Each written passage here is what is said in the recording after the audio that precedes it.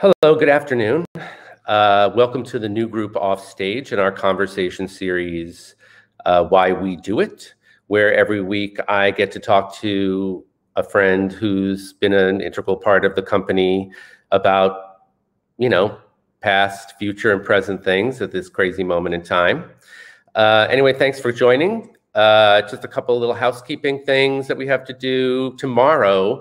Big night. We have our reunion reading of Jesse Eisenberg's play The Spoils with Jesse Eisenberg and Kunal Nayyar and Aaron Dark and there they are, Michael Zegan and Annapurna Sriram and Jesse.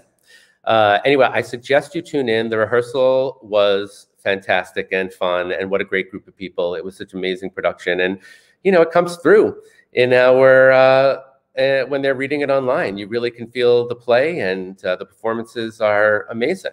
So you got to come to that. And each one of these reunion reading series, we pair with a local initiative that's working to support New Yorkers. And for The Spoils, we are partnering with the C Lighting Foundation's fundraiser for immigrant theater artists financially impacted by COVID-19. The C Lighting Foundation aims to distribute $500 monthly grants to 60 immigrant artists registered with the foundation.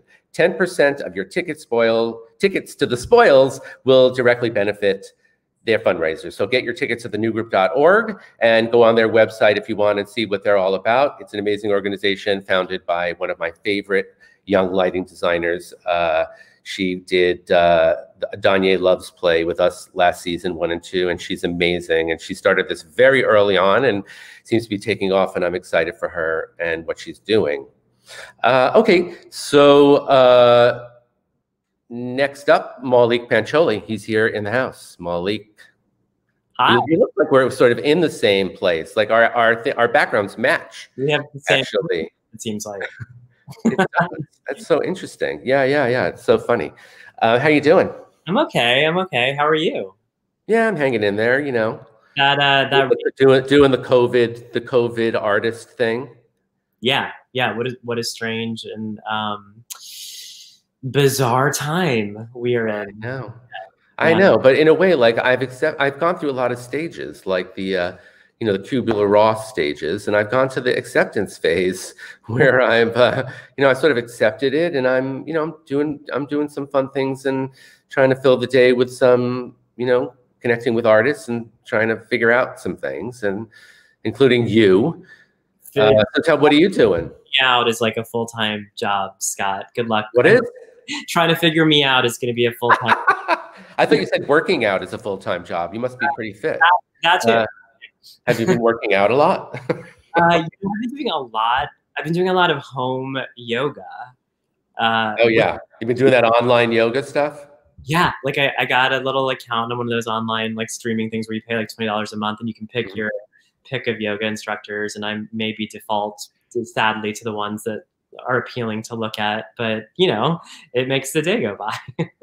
Yeah, totally. You got to go with the yoga teacher you're attracted to. That's half of it.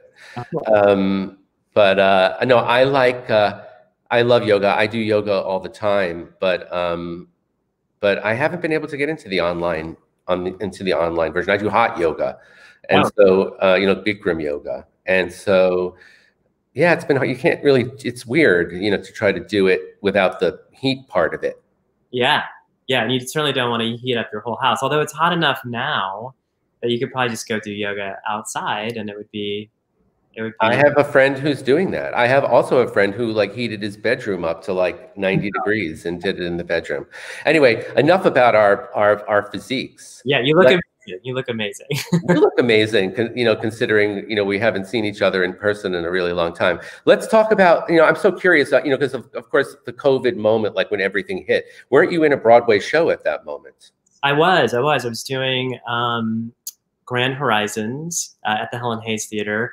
And it was so interesting, Scott, because it was like the last week of performances. We'd look out and you'd see a few people in masks. Like it was just starting.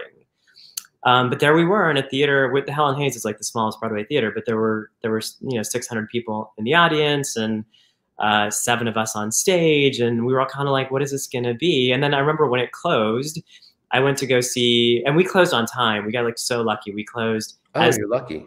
I think we might have been the last Broadway show to actually not be forced to close, which was such a gift. But I went to go see both parts of The Inheritance that week in like a theater with 1,000 people or whatever. And I remember like the lines to the men's room were so long, which they never are. And not because people have to go to the bathroom, but people were like spending 20 seconds washing their hands. And so it took forever to get through the bathroom line. And then I flew to LA for the premiere of a Disney Junior cartoon I do called Mira Royal Detective, and was on a plane, and it was like the world was beginning to shut down. You know, it was like on the plane, I was kind of embarrassed, but I cleaned my seat with Lysol wipes, and then by the time I got back, which I think was like March 5th or 6th, it was, you know, the world was done. So yeah, it just sort of happened overnight, didn't it? Yeah, it feels like it. I remember I got off the plane from LA and I had a panic attack. And I was like, I need to go get hand sanitizer and toilet paper, which of course everybody was getting. That was a crazy moment. And I went to 4 drugstores in our neighborhood and there was no hand sanitizer and no toilet paper. And I don't know if this is appropriate for this audience, but I was like, what if I have a temperature? Because I'd been on an airplane, I'd been in LA, and I started to panic. And in 4 drugstores, there was one thermometer. I feel like I'm gonna be embarrassed to say this out loud. It was a baby rectal thermometer, and I bought it. Yeah, you got to do what you got to do, Maulik. You got to do what you got to do. That is so amazing. What a great story. I know, like during that moment, that when everybody was buying up things, yeah, my boyfriend texted me like a picture. He found some Bounty paper towels. It was like he found the gold. Yeah. Well, the first time back to the grocery store, I found disinfectant spray, and there was one left on like an empty shelf. And I remember I was like looking around. I was like, "Am I allowed? Like, can I take this?" Possible? And I bought it. You won the prize. They saw you coming down the aisle and they recognized you from Weeds. They put it on that. Oh, Maulik, that is so funny. I'm so happy to talk to you. You know, I find these conversations restorative in a way because, you know, it's fun to sort of connect with somebody that you have a history with. You know, I feel like I've watched you grow up in a strange way. Oh my God. Well, you cast me in my first. That was your first show, right? Play in New York. Yeah, Aunt Anne and Lemon. Yeah. And I remember because it was always so funny because we used to always Wally Shawn's play Aunt Anne and Lemon, which was so great. I love that show. And Maulik had a very little part, but you sort of stole your scene. You know, that was what everybody always said. I know, it was amazing. It was so evident. And how did you come to that? Didn't you like meet Wally on a plane or something? Or oh my God. I can't. Wally, like, and you were like in Yale, or you were out of Yale, or something. Because of course you went to Yale, right? It was before that. It was like, but by the way, I think I just came to like an audition for that. But I had met Wally at an airport, but it was like even before grad school. I think I was right out of undergrad, or maybe even in undergrad, and it was so classic, like Wallace Shawn. Like he was there. He had like a bag full of like 100 New York Times or something. He was literally just like reading a million newspapers. And I, you know, like everybody else, I was such a huge fan of his uncle Vanya. And so I went up to him, and that's, you know, like nerdy drama school thing. And I was like, I just want to say like that movie, Vanya on 42nd Street, like changed my whole life. You know, all those things that you say when you're, you know, 19 or 20 or however old I was at the time. And he was so kind, and we had a whole conversation about it. And then I actually don't think that I brought it up to him in the rehearsal room until much later because I was so embarrassed. No, I think he remembered that because I think he told me about it. I think I heard the story from him and not from you. Well, I sort of remember him saying, "I'm like, you know, I connected you with the plane," and then maybe it was after you auditioned and he remembered you, or I don't know, but he definitely remembered you. Well, you're memorable, obviously. Good. Like note to young actors out there: don't be afraid to go pester a famous actor. You're asking for trouble. Now they're all going to be harassing you if you ever go to an airport again. You're going to be harassed. No, that's so funny.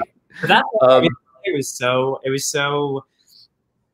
First of all, everybody in that show like went on to have these. I mean, already had amazing careers, but went on to have these amazing careers, like Marsha Stephanie Blake. And, oh yeah.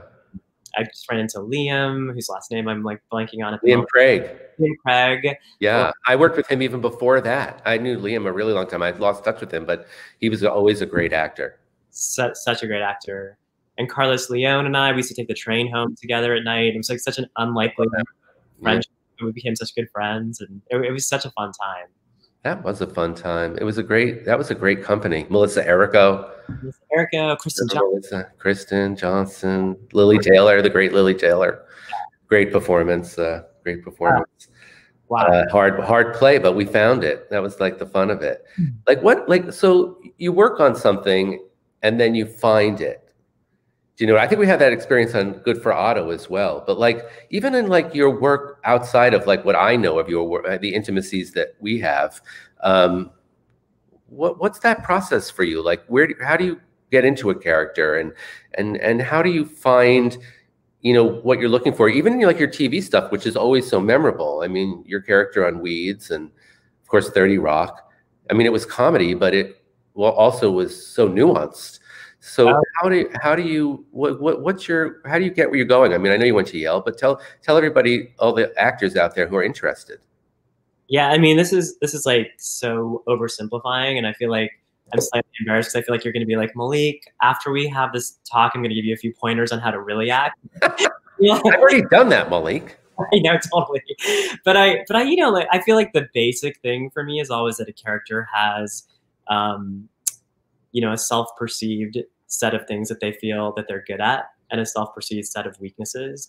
And that most characters are fighting to prove themselves against those weaknesses, you know, to in terms of like that objective or what they're working towards. It's because they're trying to overcome something that they feel that they are missing in their lives or are deficient about. And, you know, like so with like 30 Rock, I feel like with Jonathan, it was so clear to me that he needed the validation of his boss, and that Liz Lemon was an obstacle to achieving that. So he had to, like, every chance was like, got to knock Liz Lemon out of the way so that I can get there first, you know? And for that, to me, like, that felt like such a, and also, you know, the writing was so good in that it was so clear and easy to find those moments and really lean into them. But, you know, I think Good for Otto, and I'm so glad you brought that up, because that was such a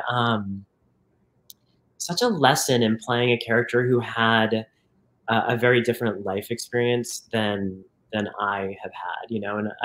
And also I think David Rabe is so brilliant, but also in that play, I think that he had this vast world going on, but he left enough openings in it for all of us to have to fill in those spaces with things that felt personal to us. And so, you know, I remember reading so many. Great playwriting. That's what that's called. Yeah, I mean, like, it's so clear who this person is, but there's so much stuff going on underneath it that you can bring your own perspective and bring your own experience to. And I read so many books about people who had experienced trauma as children and the kind of impact that could have on their lives. And, you know, hopefully a number of people on this Zoom, StreamYard, streaming thing, however people are watching this, got to see the show. But, you know, that was a character who had so many difficulties forming real relationships later in life. And to me, the clues in the text were about having that taken away from him at an early age.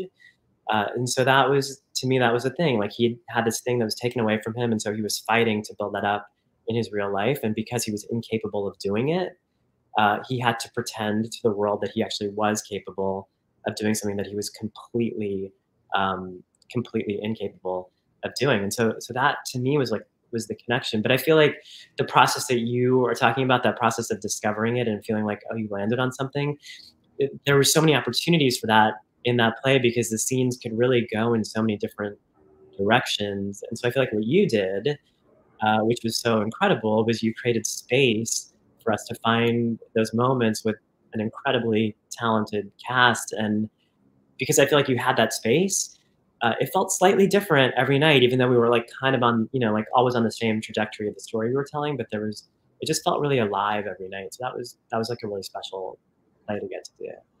Yeah, I loved watching that because it was so musical, the play, in a weird way. And so it always felt different every night, like how, you can play a note, but it's the same note, but in some fraction of a way, it's different. Yeah. You know, and that's what I admire about you, actually, as an actor, and just sort of watching you from, and you've had this always. So, you know, it's just, you were just born with it, in my opinion. They didn't probably teach it to you at Yale. They probably just refined it. But you have an uncanny ability to, just like how you just told me a story about the inner life of your character. And, you know, and you have a way of sort of making it active. Because when I was listening to you, I thought, good direction. You know what I mean? And not my direction. I'm just saying the fact that you told yourself you filled out your inner life in a way that seemed completely active.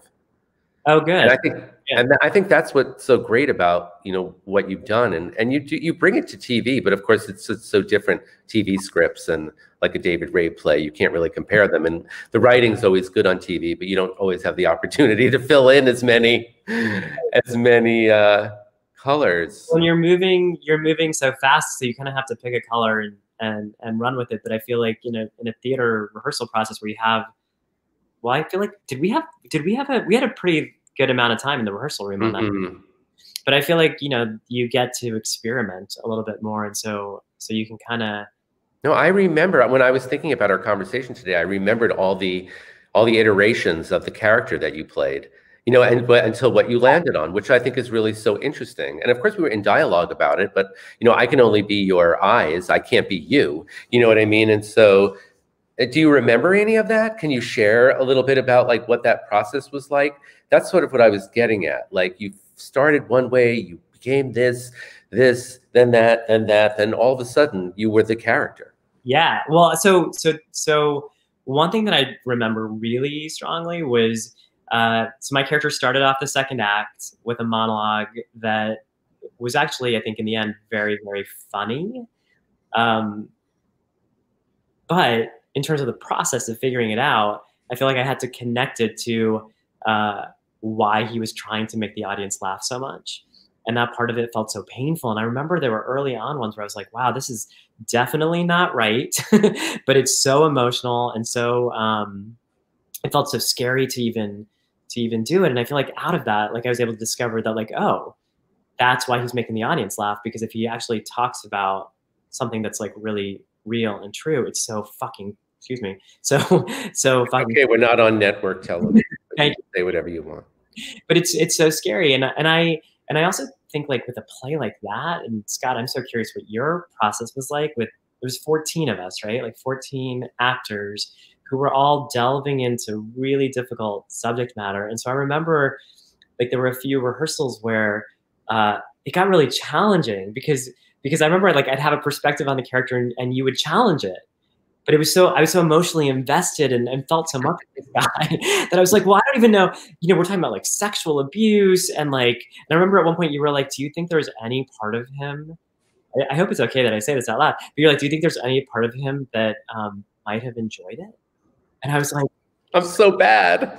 No, but the thing was that, like, then as I got into it, I was like, oh, well, that's what happens when you're young. It's so confusing because sexuality can be exciting and dangerous, and you can know it's wrong, and you can also be confused about, like, why is this person sexualizing me? And I just feel like that one little question, even though I remember in the moment I was like, that's insane, but it opened up this whole world to me of you know, possibilities around why this character was so damaged from those experiences. So yeah, I remember that moment, actually. Do you? Yeah, I do. Was that from you?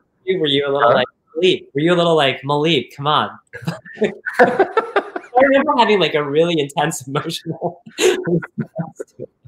I don't remember that, but I remember the conversation about it. Yeah. You know, well, that's I do like to, you know, it's important to explore all sides of things. Sometimes they're wrong. Sometimes they don't help, but sometimes those questions help, you know, and in a way, you know, and you do this instinctively, and sometimes people need goading, but it's like making positive choices. It's that old thing, even in the, you know what I mean? That old thing sometimes really does make things come alive. You know, we tend to go to the, you know what I mean? Because it feels good, you know, but if you get positive, if you take that positive thing, yeah, you did a lot of that in that show. You know, like that was that you know that was what I enjoyed about how you found that. I think a lot of people did in that show. You know, it's hard to play crazy people. Yeah. Yeah. You know, it's hard. It was a whole room full of people with you know, very difficult lives, and you know.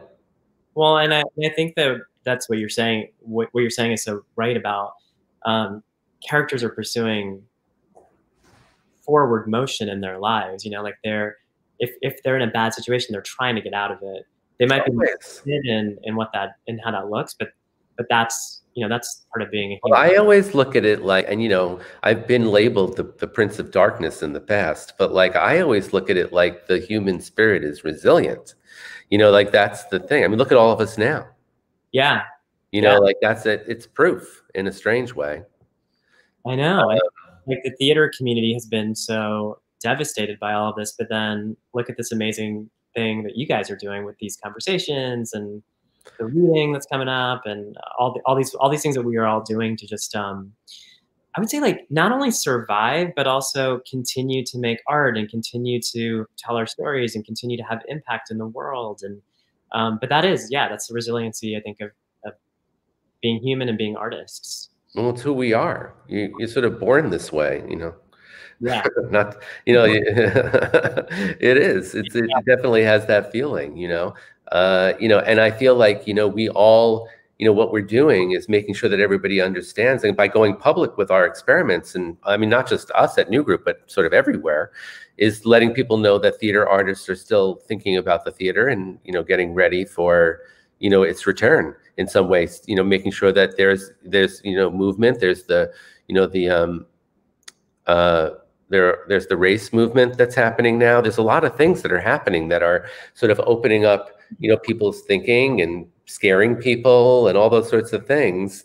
But no, but there is. I mean, it's good to feel scared. Do you know what I mean? In a way, because it forces you to sort of think about things. It you know, yeah. So I mean, I think like this time is going to change all of us, and I'm excited to see like what new work comes out of that. Like I think the New Group has always pushed the envelope in terms of the plays and the plays that you guys do, but also how you program your seasons in terms of what is going on in the world, period. And like, Yeah. yeah. I like to think we're engaged, you know, in some way, or like, you know, in certain ways. You can't always be fully engaged, but, you know, we always work toward in some sort of engagement. Yeah. You know, yeah, I mean, we always are. And this moment is no different than any other moment in the sort of way that we're talking about things. You know, as you know, you're part of it, but we have an ebullient group of artists always around us. And it's interesting, you know, seeing what people want to do and the stories that people want to tell. And it's certainly going to, you know, whatever we put out is certainly going to tell, hopefully, a story about this moment. So what are you working on? Enough about me.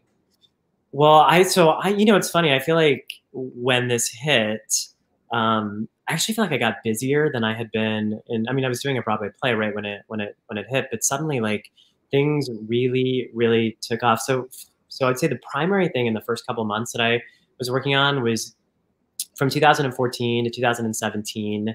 I served on a commission at the White House under President Obama. I was a presidential appointee on a commission on Asian Americans. It was called the President's Advisory Commission on Asian Americans and Pacific Islanders. And I remember that very well because I remember seeing it and being like, I know, Maulik. Oh, yay. Yeah, you know, those moments when you can be really proud of people. I might have even asked you to, did you write me a recommendation? I think I might have. You might have. Yeah. Yeah. Like, it was all like so long ago. Yeah, it was. But while I was there, I launched an anti-bullying. It was at the time it was an anti-bullying campaign, a White House anti-bullying campaign for Asian American and Pacific Islander youth. And the whole idea was that Asian American kids, including Indian American kids, were experiencing bullying at very high rates, sometimes at twice the national average around the way kids are bullied. And they were being bullied for very specific reasons, for their religion, their immigration status, or their perceived immigration status, for the foods they brought to school, for their accents, or having limited English proficiency, all these things that the sort of major anti-bullying campaigns weren't really addressing.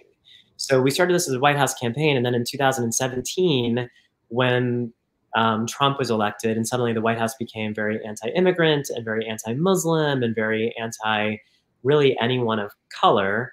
I resigned my post at the commission. It actually could have gone on. It actually could have gone for another 9 months under the Trump administration. Weirdly, but I resigned my post. We moved Act to Change, which is the name of the campaign, outside of the White House, and it's now its own nonprofit.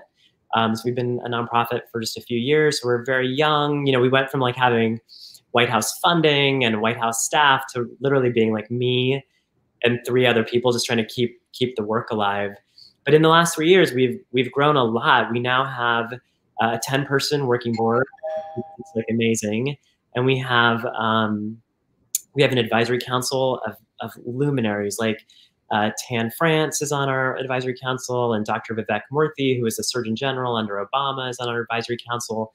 Michelle Lee, who's the editor-in-chief of Allure magazine, and so many other people. And so when the coronavirus hit, and there was so much anti-Asian, I was going to say rhetoric, but honestly, like people were being attacked. Oh yeah, terrible. It was horrible. So we stepped into a series of webinars, not completely unlike this, and the community outpouring was amazing. You know, we did ones with Randall Park from Fresh Off the Boat, and we did a webinar with Jeremy Lin of Linsanity fame, the basketball player Jeremy Lin, and then we did a huge event on May 18th called United We Stand, and we brought together celebrities from the full diaspora of the Asian American experience. And again, it was like Tan France and Padma Lakshmi and Daniel Day Kim and Lisa Ling and Cal Penn and Cho. And it was such a huge, successful event. And I think the video of that event has gotten like 60,000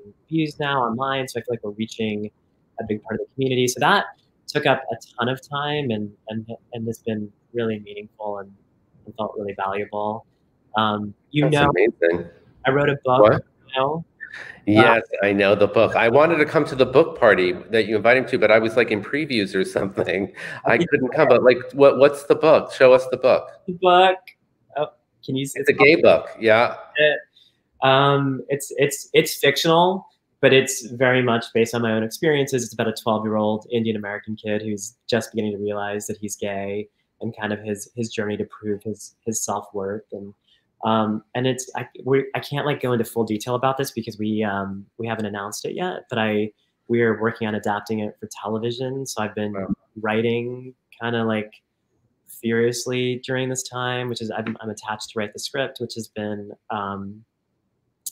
it's been really fun, also really hard, but really, really fun. And you know, Scott, you and I were talking about this before, but I feel like such an important part of this time is having the versatility to respond to it. You know, like if the new group was like, we're just going to wait, just sit here and wait, it would be such a shame.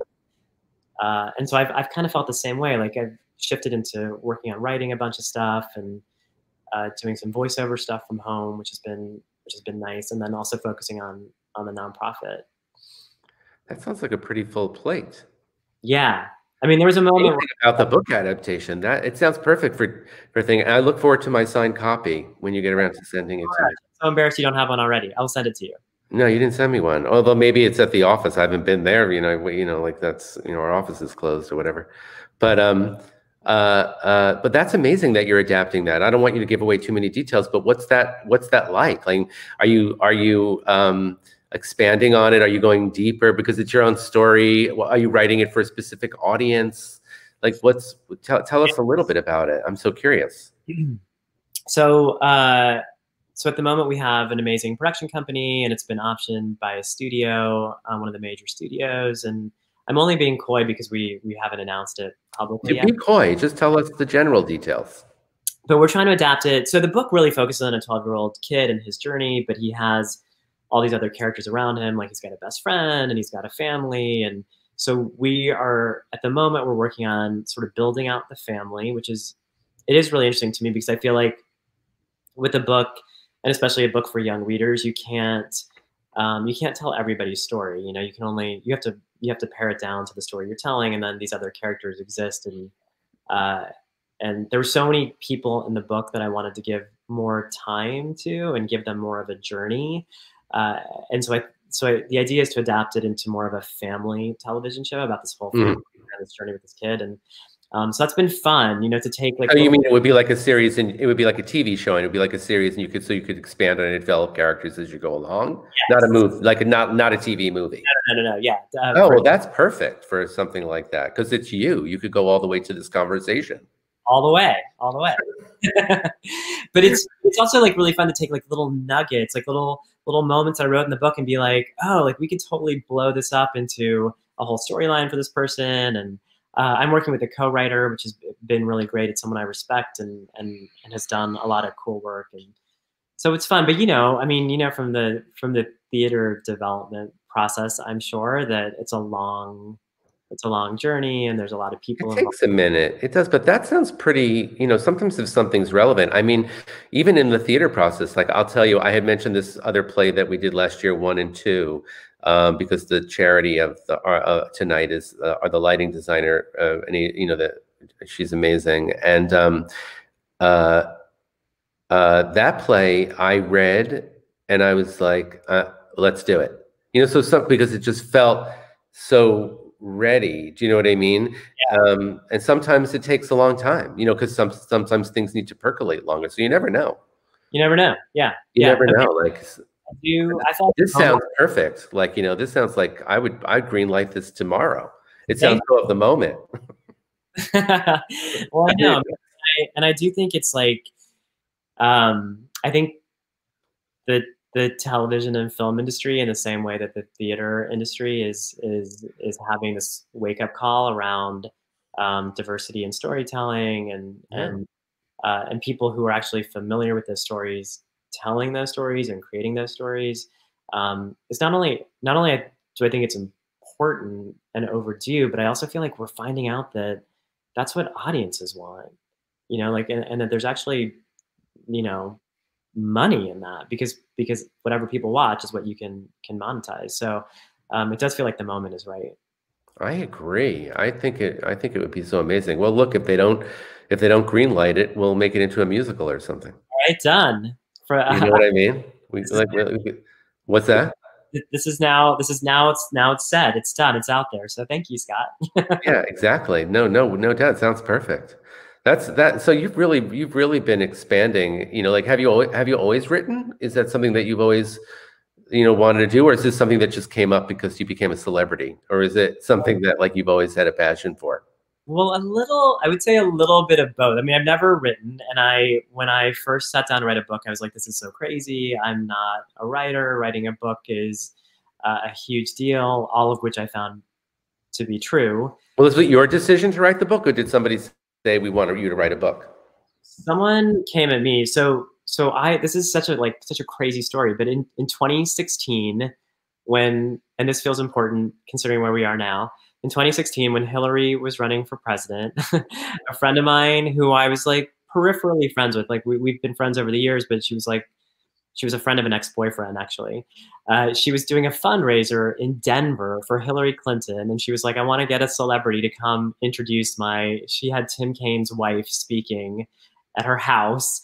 And she was like, will you come out to Denver and introduce Tim Kaine's wife? And I was like, of course. So I went out there and we had lunch that day. And I didn't even know she was doing this, but she has this company called In This Together Media. And their mission is to improve or to expand the number of characters of color and girls in books for young people, because much like every other facet of the artistic industry, stories for young people are, even though girls tend to read books more than boys at that age, lead characters in books tend to be ostensibly straight white boys. And so we sat down together at lunch that day, and she was like, have you ever thought about writing a book? And I was like, I don't think so. And she was like, I feel like you'd have a story to tell. She's Indian American. And we kind of sat down and like talked about ideas. And then I left that lunch and I went home and I started reading a bunch of middle grade novels. And middle grade is just for like readers from 8 to 14. I read a bunch of middle grade novels and I was like, yeah, you know what? I think I do have a story that I could tell here. and the space feels really interesting to me. And then, so they introduced me to their literary agent, and I met with the lit agent in New York, and we sat around and we came up with a pitch for a book. And then I like spent a year just kind of like writing, like trying to write, and stumbled and failed and, you know, all of that stuff that we all do. And at the end of the year, the lit agent was like, listen, if you really want to sell this book, like now's the time. So send me the pages you have, stop sitting on them, stop doubting them. And I did. And it was amazing. We went out to 10 publishing houses. 5 of them ended up bidding on it. I ended up with it at an imprint at HarperCollins called Balzer and Bray, an amazing editor. Balzer and Bray did books like the book that became the movie Love, Simon, and the book that became the movie The Hate U Give. And I loved my editor. We had an amazing time, and the book just got a Stonewall honor from the American Library Association, and it's winning awards. And yeah, it's been quite a journey, but